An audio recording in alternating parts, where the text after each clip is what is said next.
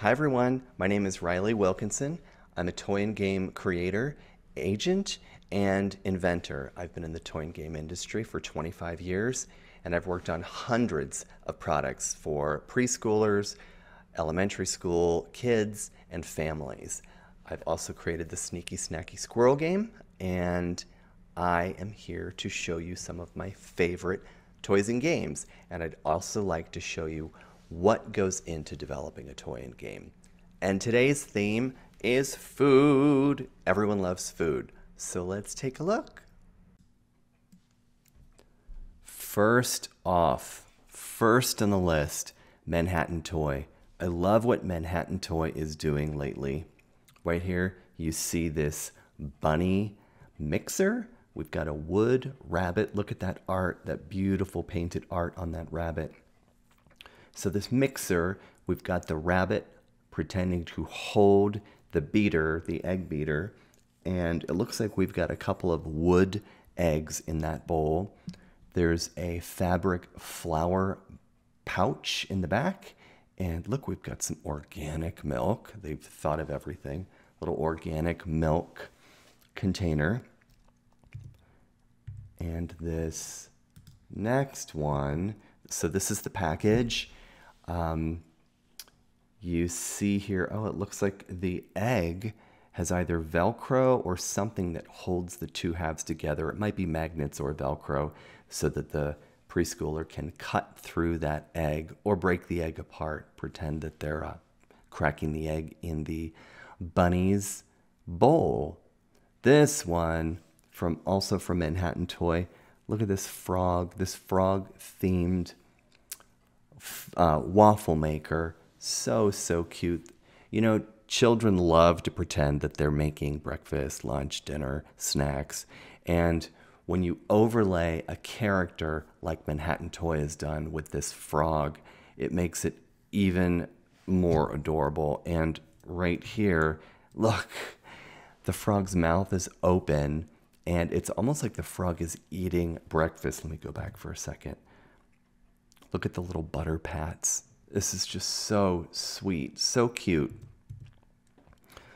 Tenderleaf Toys is another company. They do a lot of toys made out of wood. And what I like about this rainbow birthday cake is the fact that you've got a little bit of felt and you've got wood. So that strawberry in the center, it looks like it's made of felt on a wooden post. And then all of the candles, they've got what looks like felt for the flickering flames. Flickering flame felt. 14-piece set from Tenderleaf Toys. The palette is also really attractive. The orange and that magenta, or the pink, I think it's more like a pink, that green.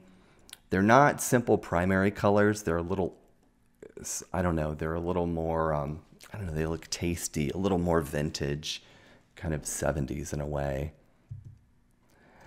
Okay, I found this on, I don't know if I found it on Pinterest or Etsy or something. This is from Alice Apple. I believe these are printables. Look at the palette. Look at the orange. Look at that hot pink in the back. This pretend play printable set. So I think what this is the parent prints out from the PDF, lots of P consonants in my chatting today.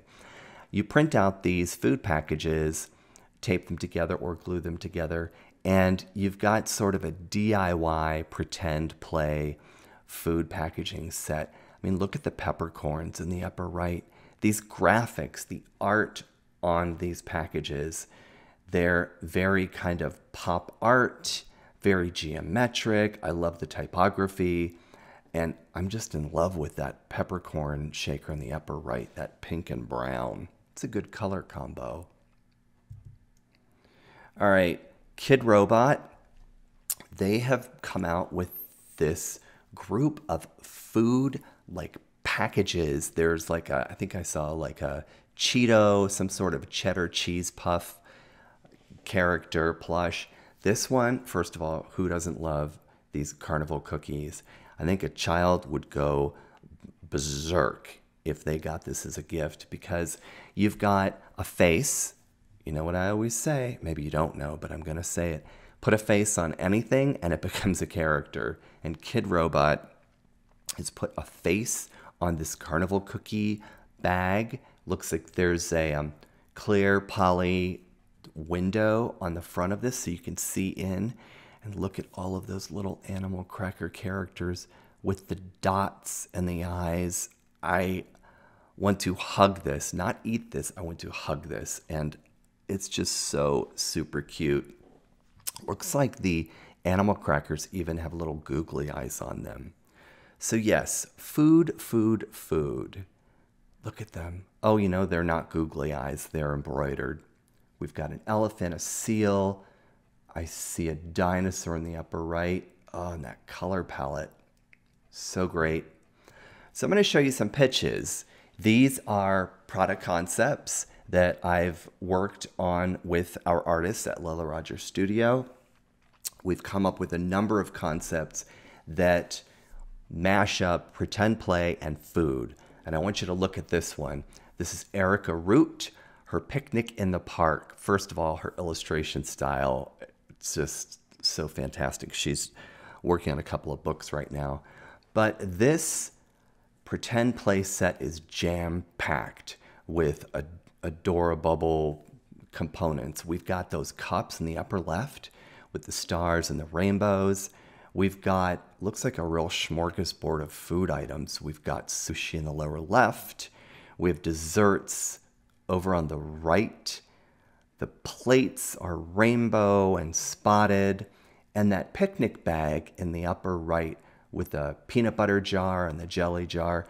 When I look at a product pitch like this, I think, okay, as a product developer, I could make a number of products from this concept. Just the bag, maybe just the cups, maybe a couple of SKUs. I could create maybe bagels and lox as one toy and then sushi and chopsticks as another one. I mean, even look at the blanket. Clear everything off this blanket and just look at that blanket, those rainbows and those pom-poms. I love this because it says so much. It's fully illustrated. And oh, she's even given it a little tagline. A bright, fun play set for little foodies to imagine and role play. So super cute. I think a toy pitch like this could get an artist all sorts of work, picture book work, stickers, stationery, home decor. I mean, look at that blanket. Who wouldn't want that draped over their sofa or settee? Love seat, settee. Okay, Kay Wolfersberger, I have a couple here from her. This is the Bear Diner pretend play set. Her idea here, when she and I were talking about this, we were talking about this hamburger bun with ears. So look on the left here, the hamburger bun top has ears. And then on the right, the piece of toast has a bear's face on it. And let's take a look at the full set. Over on the left, we have a little check. We have a menu. There's so much here. On the far right, this cake. Look, we've got a bumblebee on the cake. We've got little sort of honeycomb shapes. Right below it, I think this is my favorite part of her concept here. These mix and match, oh, cupcakes. I didn't even notice that before. They're cupcakes, not cupcakes. So cute. And in the center here, that vase, that sort of tree branch vase, how cute. I could see that even like as a paper mache activity kit for a child. Again, this product pitch, there's so much here. Kay does a really good job of packing in so many ideas that really inspire me as a product developer to think, okay, what could I make something out of wood? Could that cake be made out of wood? Could those sandwich fixins be made out of felt or even paper? I just love this.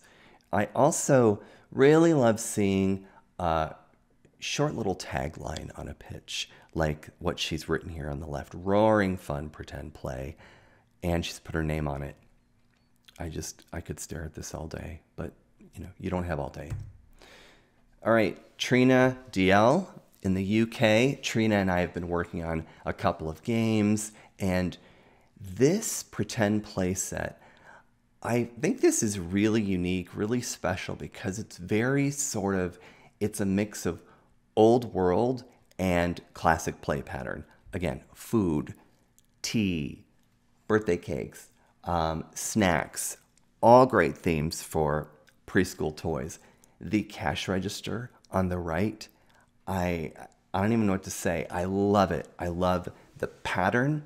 I love the fact that it's got these pink buttons. It reminds me of one of my favorite preschool toys back in the, 80s? This Fisher-Price cash register. Oh my gosh, I loved it. It had these coins that would kind of go down this slide. But the other thing about Trina is she's worked in even her own illustration style that might not become part of a product. Like on the left there, that tray with all of those hand-drawn jars. That could become a product, that could become an illustration. And look, above English Tea Room, she has said this could have sound. This could be an English tea room set with sound. So on the far right, that gramophone, that could have some sort of digital audio component to it, or it could just be completely analog. I don't think I've seen a gramophone lately. That would be such a fresh take on a pretend play musical toy. Look at this. It looks like dessert, this whole set. Oh, and she's saying in the lower right, additional sets could be a French cafe, a Viennese coffee house, and I love what she's listed under that cash register, that this set helps children develop motor skills, etiquette, and hospitality. That's great. I didn't notice that until now. All right, this one by Jenny Miriam. I think I called this recently the Leaning Tower of Sushi, but look at this. Look how vibrant this is. This bento stack play set. First of all, it looks like a house. All these, it's almost like little rooms with these food characters in them with all these cute little expressions. There's so much jam-packed here. I could see a number of products being made from this idea. Look in the upper right, the little dim sum, like the little, whatever those are, those little treats. She's suggesting that they could make noise. There's, let's see here, soy sauce containers that are shaped like fish on the right. You squeeze them and sort of maybe like a rubber, like a plastic soy sauce piece comes out of their mouth. Right below that, we have those bowls. One looks sleepy, one looks just happy.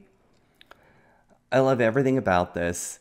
The palette, that bright red palette, and that sort of greenish, I don't want to call it aqua, but that combo, that green and that red, really vibrant. This could be just the bento boxes with a couple of characters. It could be just the characters as a product. Looks like we've got on the left side extending chopsticks that chase candy. Jenny just has so many great ideas, and I love what she's done here with this toy pitch. Beautiful illustration style and so creative.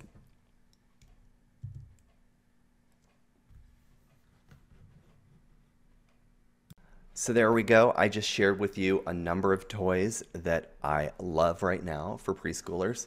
And the pitches you saw are concepts that artists and I are working on to share with companies. A lot of what I shared with you is very art-driven, very beautiful, and could become the kind of toy that a parent would keep for many, many years. If you'd like to learn more and see how you could create toys and games, I invite you to take my course. It's called My Toy Pitch. And until then, I will see you in another video where I will share more and more of what I love. I hope you found this inspiring. Bye.